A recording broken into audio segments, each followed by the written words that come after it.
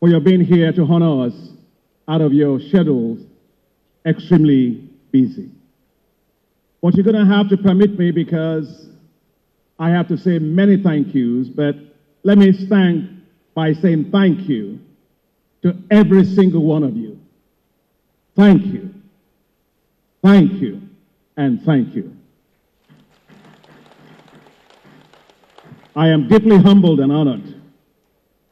Let me say, I wish to especially recognize His Excellency Bola Ahmed Tinubu, the President, GCFR President of the Federal Republic of Nigeria, ably represented by His Excellency Kashim Shettima, GCO and Vice President to the Federal Republic of Nigeria. Thank you, Your Excellency, for being here, sir. And I'd like to, through you, convey to His Excellency the President my deepest appreciation for the exceptional reception and the full state honors that were given to the visiting heads of state.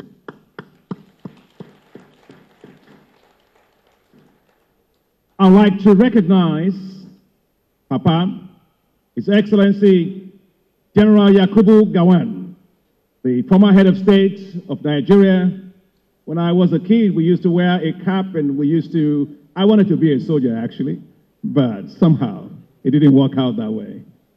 But with your beautiful wife and Mama Victoria Gowon, she was so beautiful when you married her. She's so beautiful now, and I don't know how you guys do it, but thank you very much for taking good care of Papa, and Papa for taking care of Mama as well.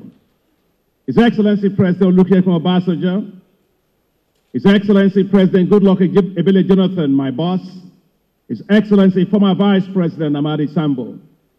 I'm enormously honored and humbled that Excellencies, Presidents, and heads of state of African countries have traveled to be here specifically for this occasion.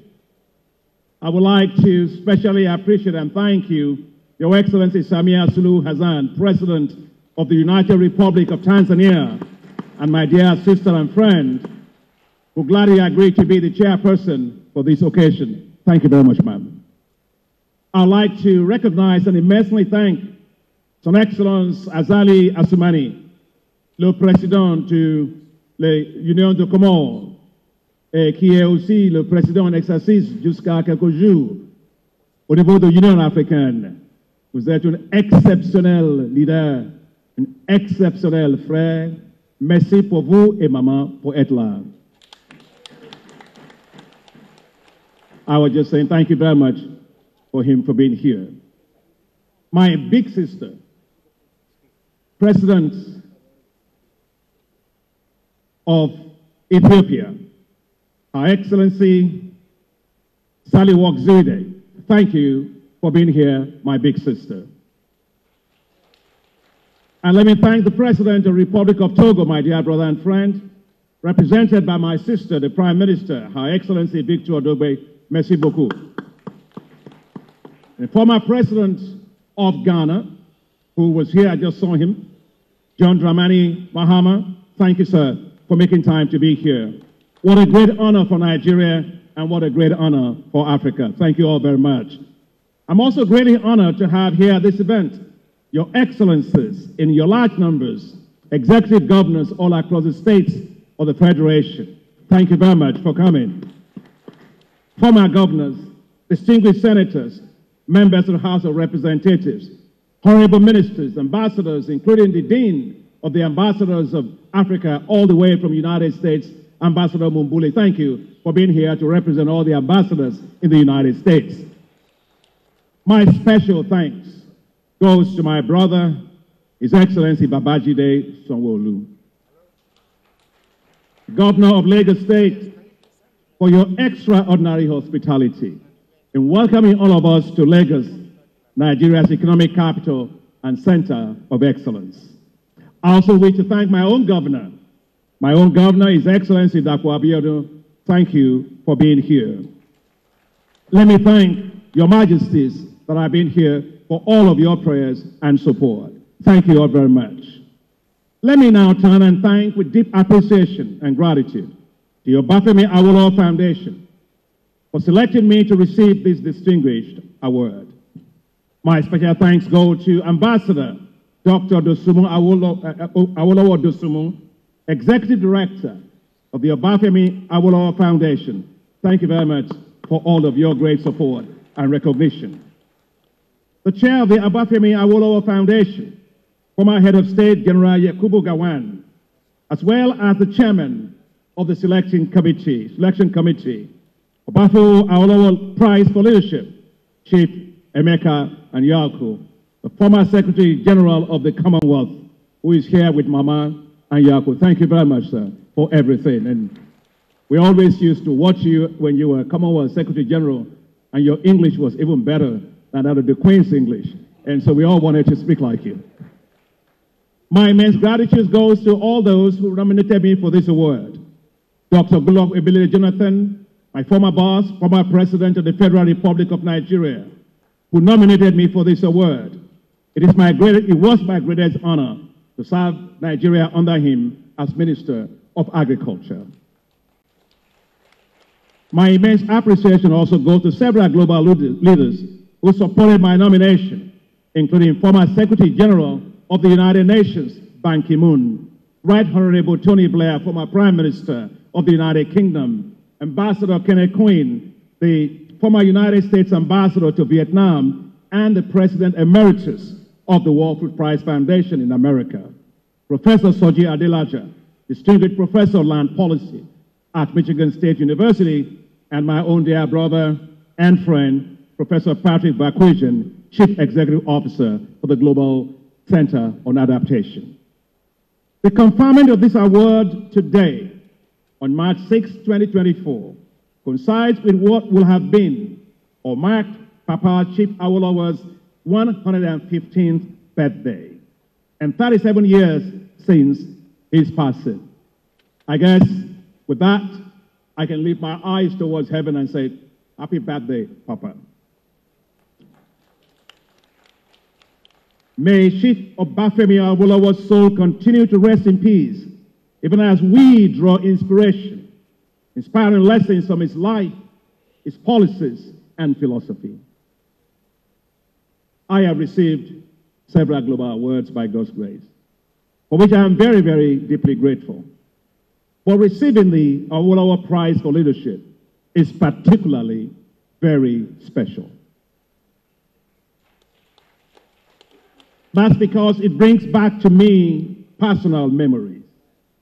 Growing up in old western region of Nigeria in the 1960s, only one name was synonymous with people-centered development: Awolowo.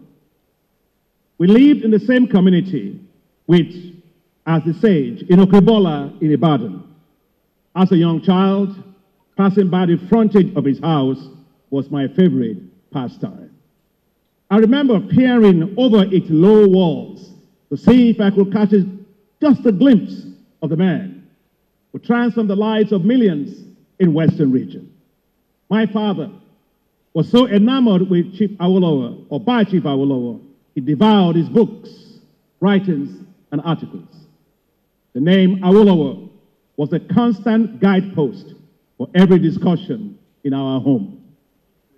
So much was my admiration that when I was 19 years old and Chief Awolowo ran for president under the Unity Party of Nigeria in 1979, my friend and myself and a close friend of mine, and I think that friend you can understand is Dr. Oladokun, who has been the moderator of this event, we came all the way from University of Ife. We wanted to catch a glimpse of him as he addressed people in Lagos. When we arrived at Tafabalewa in Square in Lagos, the stands and the grounds were packed to capacity. The gates were locked, but we were absolutely undeterred. We had traveled all the way from Ife and will not be denied. So we climbed the tall steel gates of the square.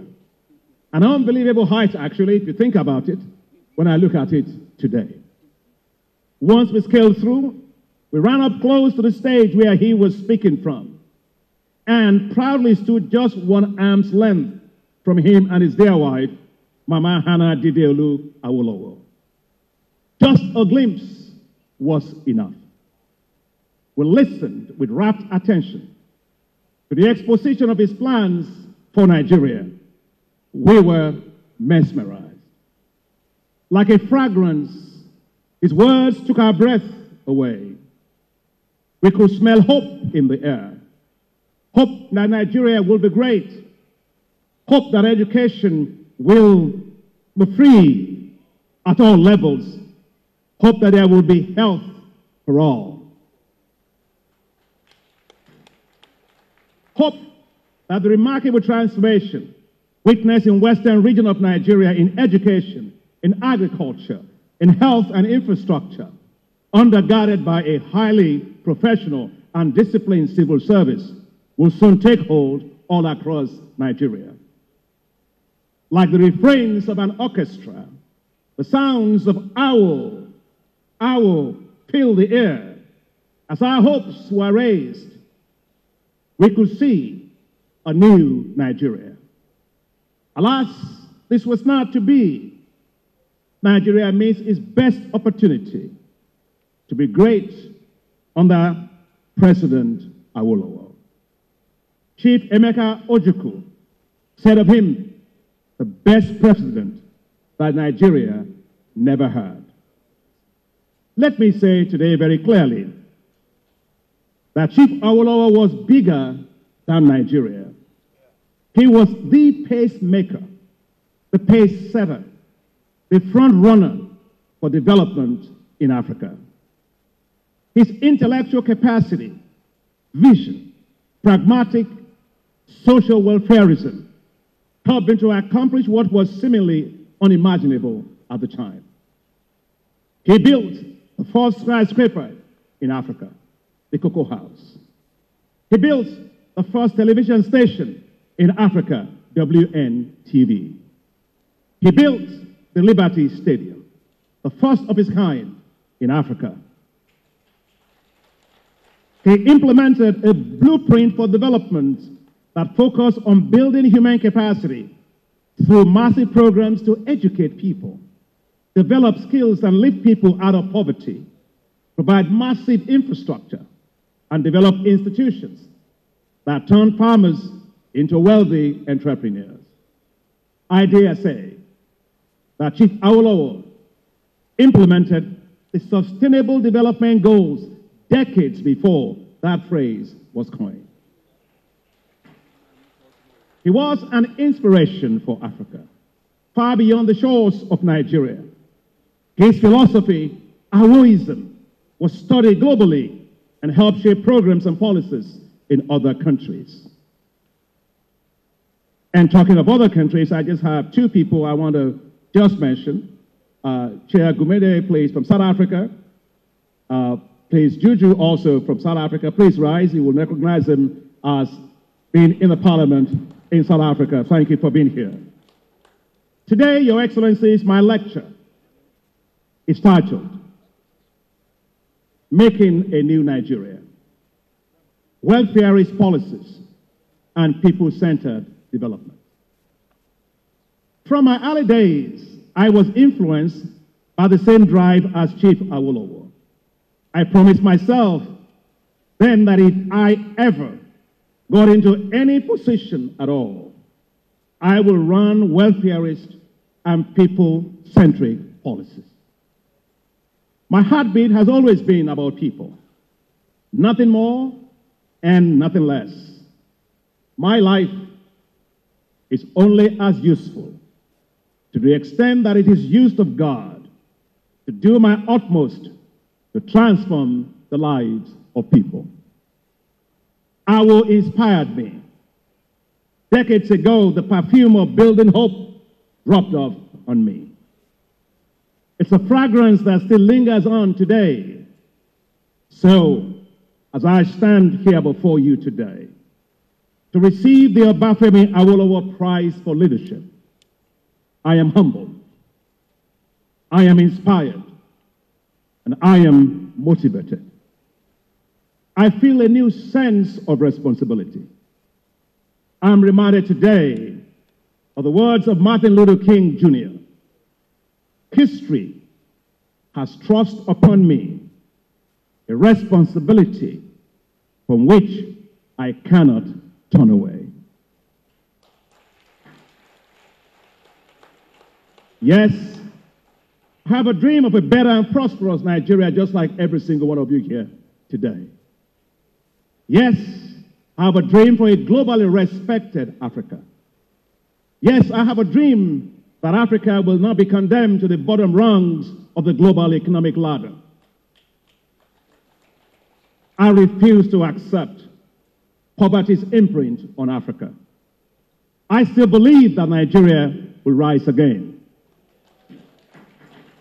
And I still believe that Africa will shine and fulfill its destiny globally.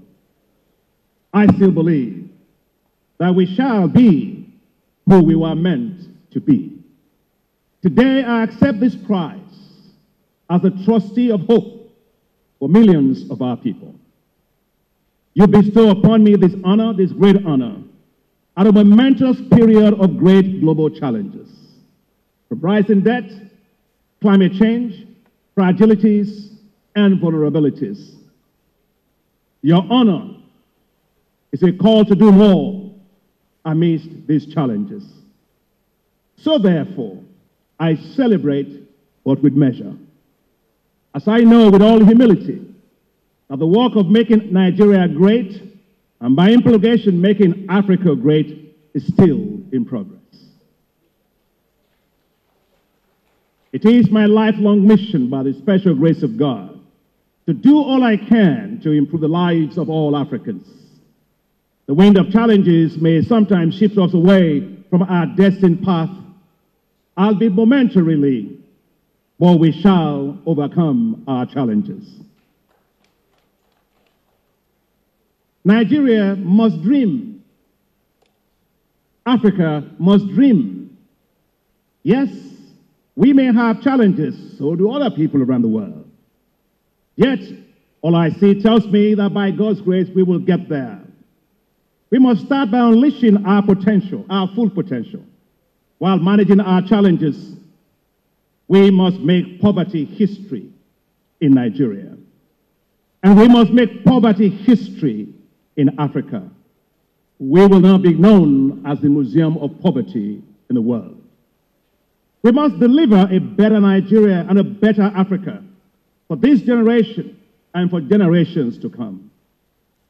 Given the high level of poverty in Africa and in Nigeria and in other countries, what is needed are welfareist policies that exponentially expand opportunities for all, reduce inequalities, improve the quality of life of people.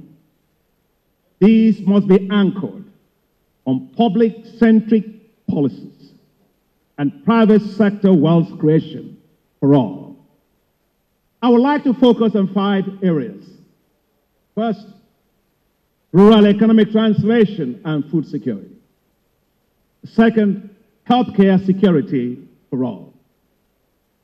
Third, education for all. Fourth, access to affordable housing for all. And fifth, government accountability and fiscal decentralization for a true federalism. First, Nigeria must completely transform its rural economies to ensure food security for all. A better Africa must start with the transformation of our rural economies. And that is because 70% of our population live right there. Rural poverty today is extremely high. And at the heart of transforming rural economies is agriculture, the main source of their livelihoods. When agriculture moves away from being a way of life to a business, everything changes. Higher incomes, higher wages from agribusiness will support education and health and spur even greater job creation for millions of youths. As a young student who attended high school in a village, I remember when I went to the village school, the grade school, but it was in a village. I went to Chief Baptist High School, fantastic school. And I remember asking my father, why you went to Iwobi College? Why did you send me to a village school? He looked at me and he said, I don't know what you are going to ever be in life. But if you live in a village and you understand the challenges of poor people, if God ever makes you anybody important in life, you will know exactly what to do. I witnessed in that school, in the village, the high correlation of agricultural performance with education. Several of my classmates, and many of them are here today, and thank you for coming, my classmates, were children of farmers. I noticed then that when agriculture season was good, they stayed in school. They performed well in school. But when the season was poor and agriculture did not perform, several of them dropped out of school or attended intermittently. The decision by Chief Obafemi Awolowo to start with the transformation of the rural economy was a very, very sound policy. The establishment of farm estates, the expansion of rural farm roads, supported professionally by well-run marketing boards, helped to stabilize the prices of farm produce. It's worth noting, Your Excellencies, that the prudent fiscal management of the cocoa revenues power the economies of the states that then constituted the Western region. These revenues allow the government to embark on an unprecedented idea, an audacious idea: free education and free basic health care services. It was common then to hear the phrase, "Agbeloba, farmers are kings," uttered with great pride. We must give new life to our rural areas. If Chief Awolowo could do this in the 1960s, then there is no reason why rural economies today should be immersed in extreme poverty. Clearly, rural economies have been abandoned in most places, in planning and in terms of policies. Today, they have become zones of economic misery. The pauperization of rural economies is what's causing the implosion of many countries and fragilities across Africa. When rural economies, the fulcrum of African society, falter, nations falter. This leads to the spread of anarchy, banditry, and terrorism. This triarchy of social disruption takes advantage of economic misery to entrench themselves. Transformation of rural economies must therefore be structural, systemic, strategic, and comprehensive. Doing so means agriculture must be turned into a wealth-creating sector. I aggressively pursued this policy when I served as Minister of Agriculture and Rural Development in Nigeria from 2011 to 2015. Many call this period the farm revolution years, as Nigeria witnessed an impressive transformation in its agricultural sector. With farmer-centric policies, we delivered improved seeds and fertilizers for 15 million farmers. We delivered millions of cocoa seedlings across southern Nigeria. We delivered a cotton transformation across the north. We provided millions of oil palm seedlings for farm estates, including small farmers and large farmer estates across the east, south, and the west. And I remember I was even challenged, why are you giving away oil palm seedlings for free? And I said, once you plant the tree, you can't export it. We accelerated the delivery of improved rice seed across Nigeria and sparked a rice revolution that transformed several regions across Nigeria. You have the governor. Governor, can you please stand? Please clap for governor. Please kindly sit down. I didn't know him until I came to give a talk, a lecture at the Business Day Forum. And I didn't know it was the same person that walked into my office. And your rice was called Damodi rice, I think, Your Excellency. My wife, when I was minister, she went to every market, buying every kind of new rice that was coming out as our policies were in operation. She said, honey, this is the new rice. This is the new rice. this is the new rice. Please thank you for thanking my wife, but I can tell you, I cannot be who I am today without her. It's not possible. And I wish my boss was here. My boss is still here, Vice President Sambo. I used to tell my President Goodluck Jonathan, that when I came to the Federal Executive Council, it's not possible for me to present a memo that would be rejected. And he said, why? I said, because my memos go through a grace test at home. If it can pass Grace's test, it certainly can pass a test anywhere. And that has been the same ever since. Thank you, honey, for that. But anyway, she said, I found a new bag of rice, 5 kg, 10 kg bag of rice. And it's called Damodi rice. I've never heard of it. And I gave import quota for all the rice processors in the country to bring in rice, process the rice, make more money so they can begin to cultivate rice in Nigeria and then process rice in Nigeria. One of the young people that came into my office is now the governor of the state. So I didn't realize rice can make you so rich.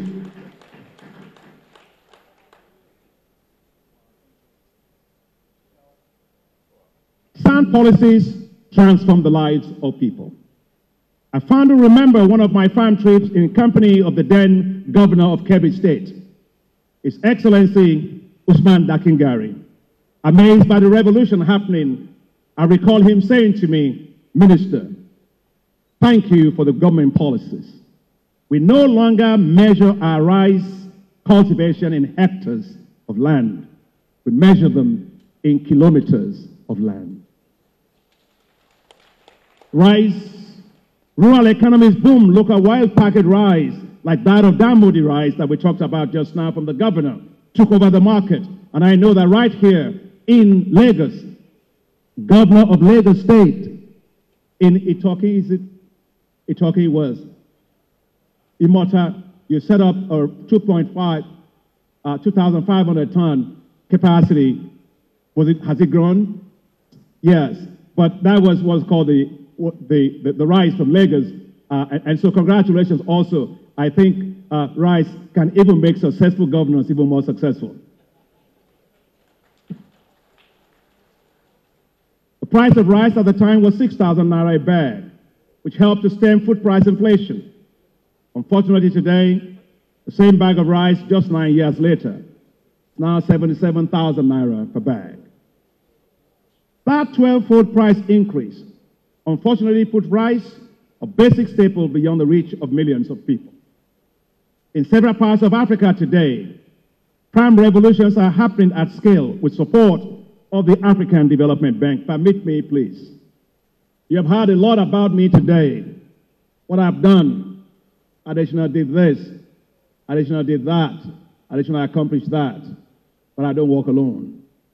I have some of the very best staff that anybody else can ask for in the world. And somebody asked me, are African heads of state committed to the policies that we are talking about? I say, yeah, they are. And I remember during the meeting, it was time for lunch. It was 3:30 p.m.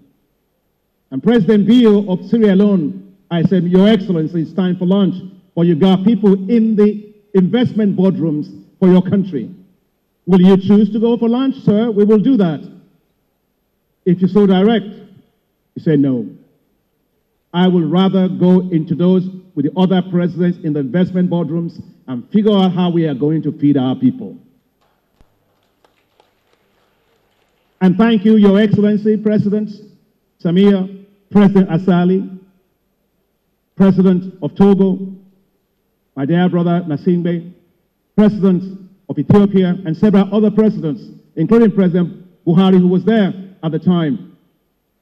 We were able, within 72 hours of that summit, we had mobilized with other partners that are here today, we had mobilized $30 billion in 72 hours.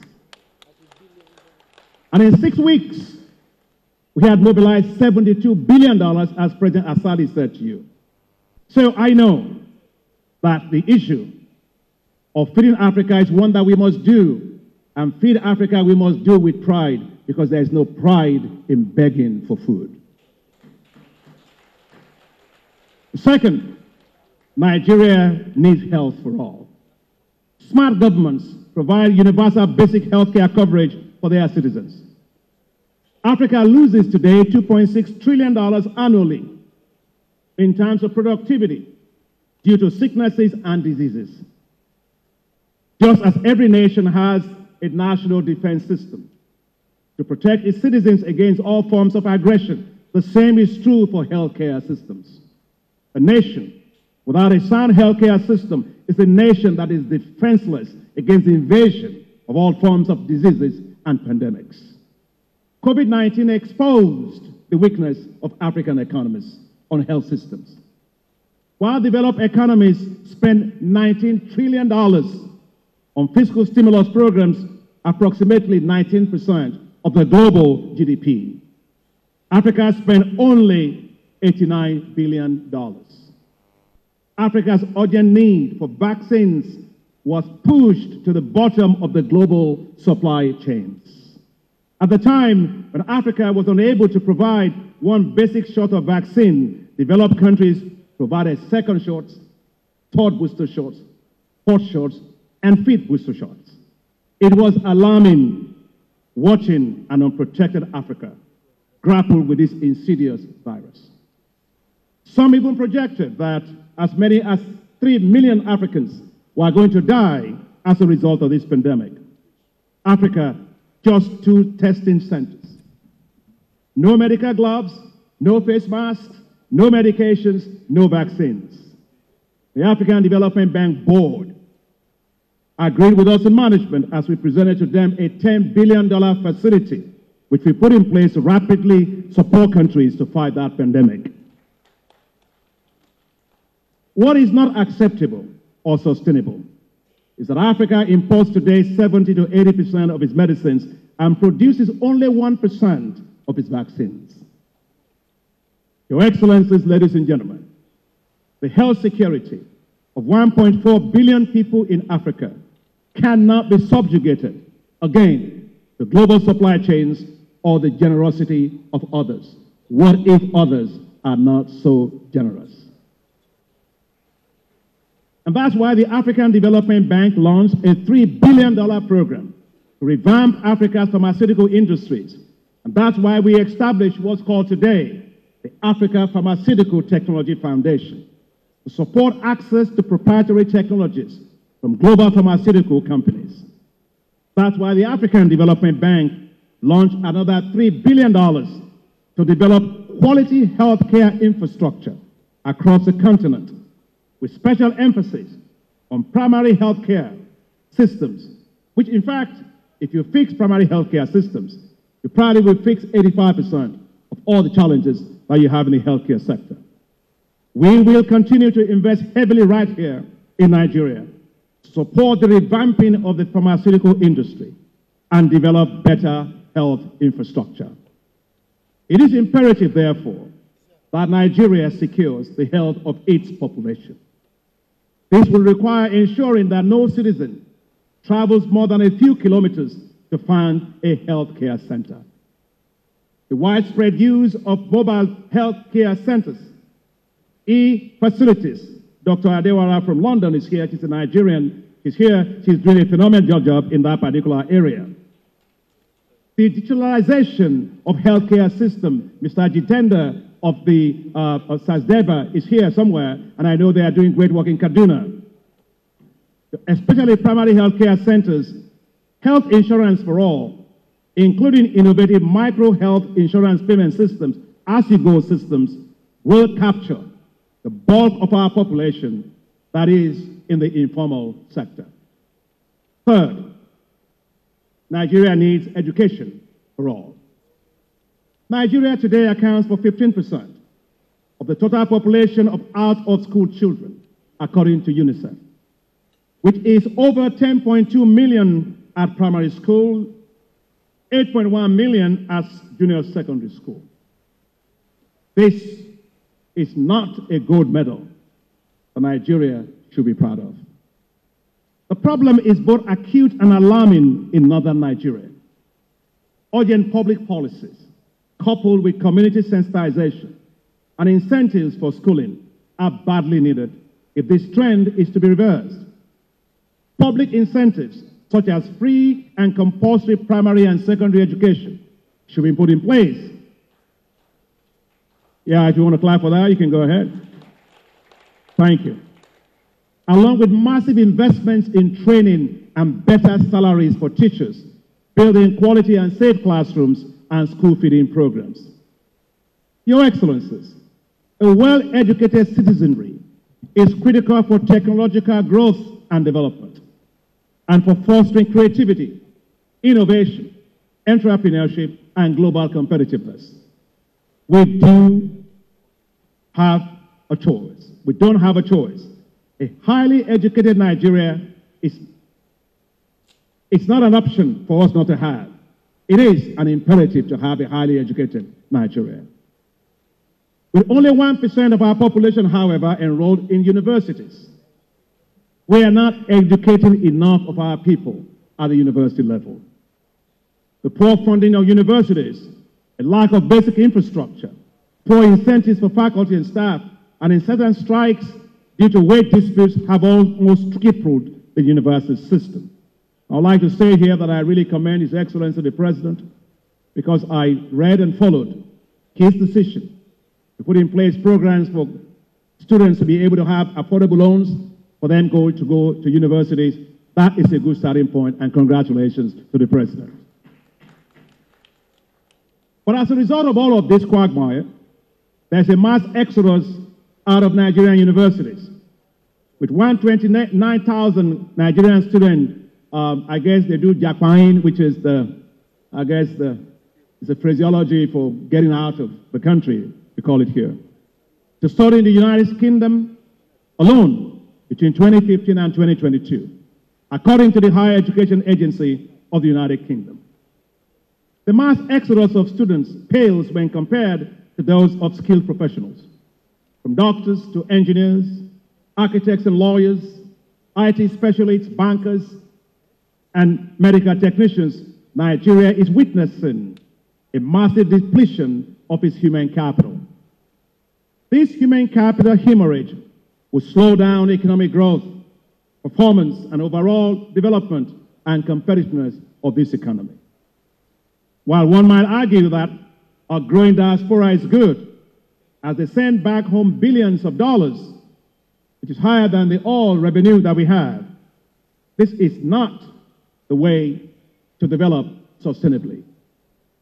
Nations that develop do all they can to keep their best human capital at home, and additionally source skills from elsewhere with flexible immigration and labor policies.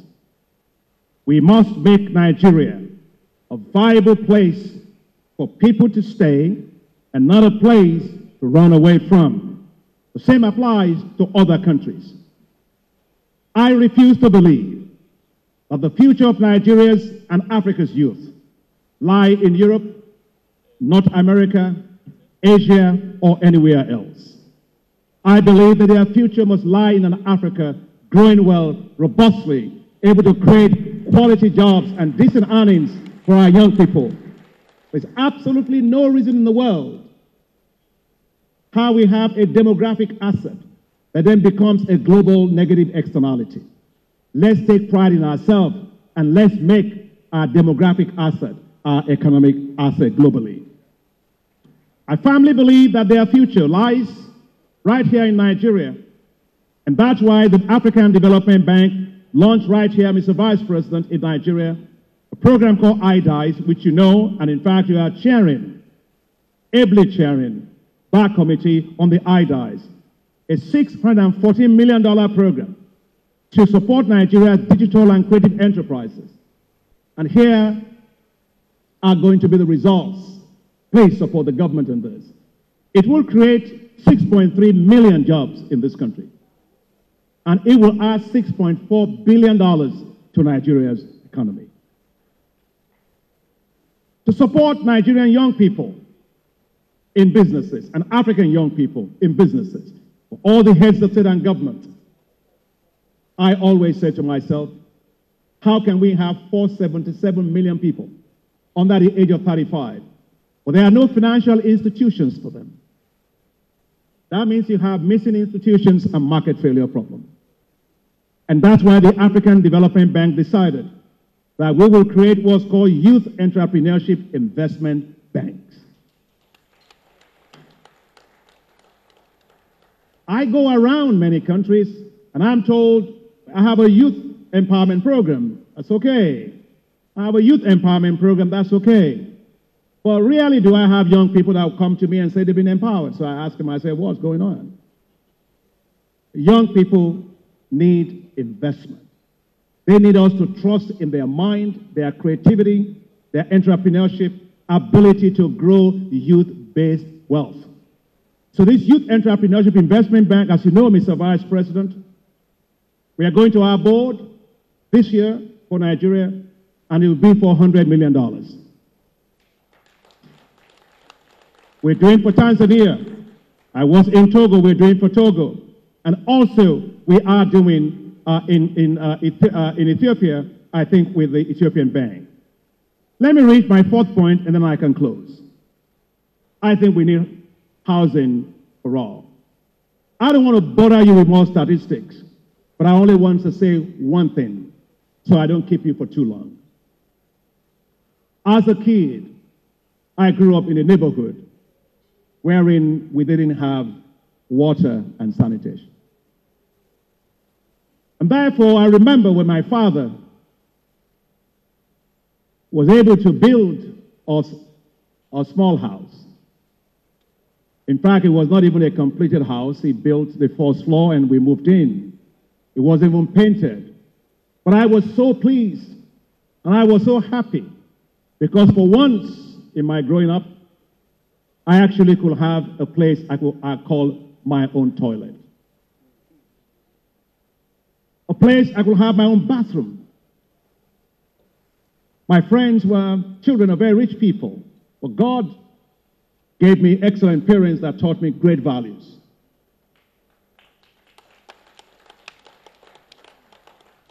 And I remember going around those neighborhoods and asking myself the question, why is it that we can't provide affordable housing for all? I was at a function one day, I was asked, why don't we upgrade all the slums? And I said, there is nothing called a five-star slum. A slum is a slum.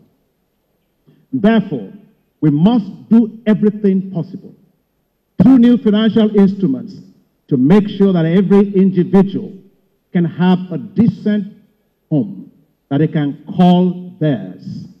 And I want to ask, Your Excellency, Mr. Vice President, I know you've started a program on housing, and I know the governor of Lagos State in particular has a lot of work going on housing. Let's do more. Let's make sure we turn all those slums. We shouldn't have gold medal in slums. Let's make good homes for people. No more five-star slums. Let me conclude with my fifth point. Your Excellencies, Nigeria needs government accountability and fiscal decentralization for a true federalism. Democracy is more than the right to cast a vote. It is the right of citizens to hold their governments accountable for improvements in their welfare. Citizens' accountability forums are needed in order to have a say in how their nation's resources are being used and how their governments are performing. Governments must show concrete and transparent evidence of fiscal responsibility. Excellencies, governments without citizen accountability become synonyms for democratic dictatorship. Today, therefore, there's a greater need for e-governance systems to enhance transparency and accountability of governments and the service of the people. That is what people-centered governance is all about. And that's why at the African Development Bank we're supporting the creation of quality of service delivery indices all across Africa. Development clearly requires a significant amount of money, financing. The primary tool for that is taxation. The rationale for raising taxes in Nigeria is that the nation's tax to GDP ratio is low compared to other African and non-African countries. However, taxation in the absence of a social contract between the government and citizens is simply fiscal extortion. Participatory tax-based financing systems demand participatory governance. Take the case of Norway, for instance. Its tax to GDP ratio is 39%. It's easy, therefore, to make the comparison and say that Nigeria needs to raise its taxes to GDP ratio from 6.1% of GDP to a similar level like in Norway. Yes, you can make that point economically. But consider this, that in Norway, like other Nordic countries, education is free through university level. And if you finish your course on time, any loans you took to feed yourself, clothe yourself, or maintain yourself are converted into grants. We must therefore distinguish between nominal taxes and implicit taxes. Taxes that people pay that are borne by the citizens but are not seen or are not recorded. Truth be told, Nigeria and several other countries pay one of the highest implicit tax rates in the world. That's because most citizens provide their own electricity for themselves via generators, to repair roads in their own neighborhoods, because if they can't afford to do that. They provide boreholes for drinking water in their own homes. This is 24th century. This is incredulous, as I believe that every household should have pipe-borne water. Sadly, the abnormal has been normalized. If people pay taxes, governments must deliver citizens the services and be held accountable for their ability to do so or not. Governments should not transfer their responsibility to citizens. When governments or institutions fail to provide basic services, the people bear the burden of a heavy implicit tax. To succeed with much-needed welfareist and people-centered policies across Nigeria as espoused by Papa Awolowo, it is necessary to change the governance system and decentralize governance to the states in order to provide greater autonomy. States that have tremendous potential to become even more financially autonomous through greater fiscal prudence. If states focus on unlocking the huge resources they have based on their areas of comparative advantage, they will rapidly expand wealth for their people.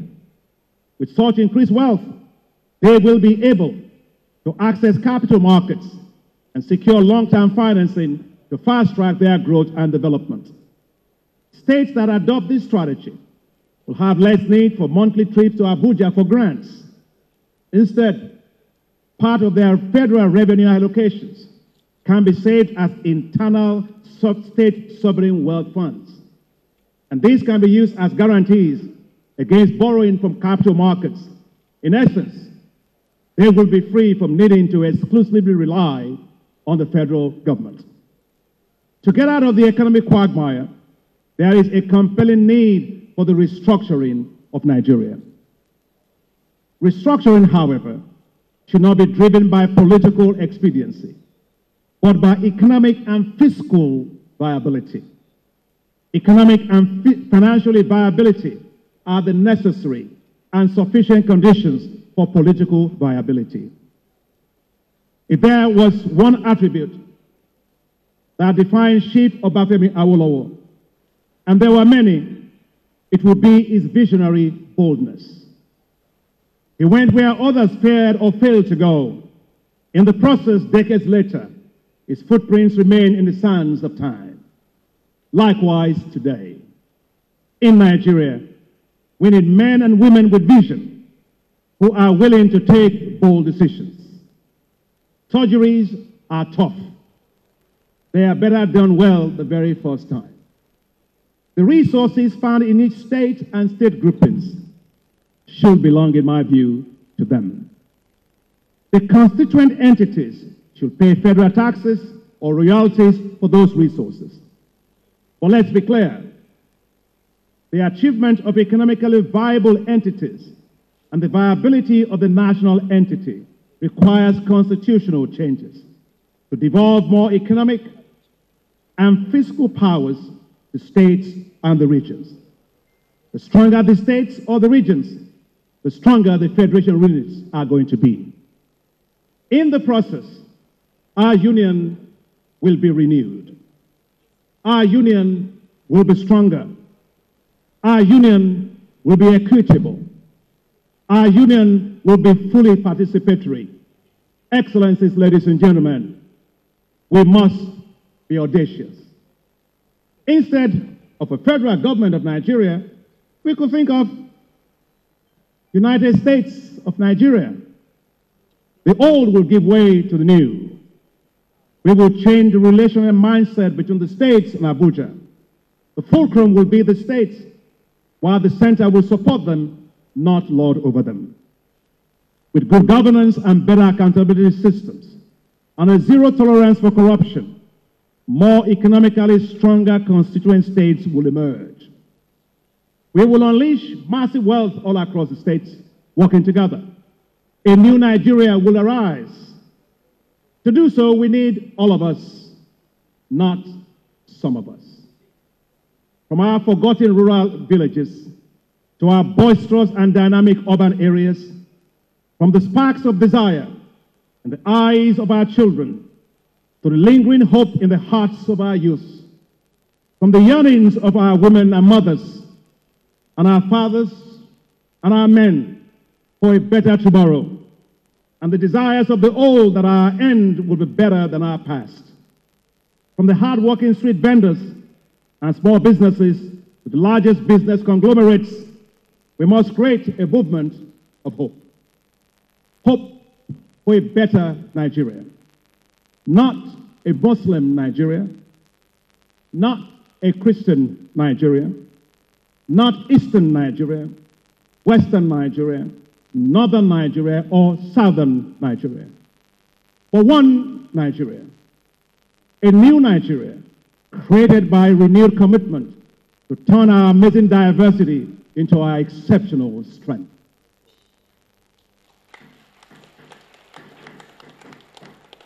A new Nigeria powered by torrents of hope, trust, equity, fairness, and wealth at every level, in every state, by all and for all. We have the capacity to do this and make it happen. We must rise above mistrust and divisions and make history. Not the history that is written about us, about Northern Nigeria, Southern Nigeria, Eastern Nigeria, or Western Nigeria.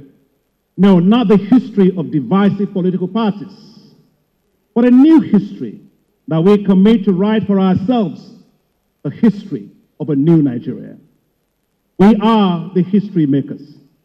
So let us collectively commit to make history for a new Nigeria. The darkness of today will soon fade. It will not be long before our star shines brighter as a nation. As welfareist policies and people-centered policies, as espoused by Papa Awolowo, which I believe strongly in, spur shared wealth. A nation where majority prosper, not just a privileged few. A nation that provides real opportunities for the youth. A nation where equality of opportunities for women is a reality, not a dream. A nation where hope is ignited and dreams are realized. A nation known for wealth, not poverty. A nation set on a hill whose light will never be hidden. A new Nigeria we all can collectively call home. So help us God. And I thank you very much.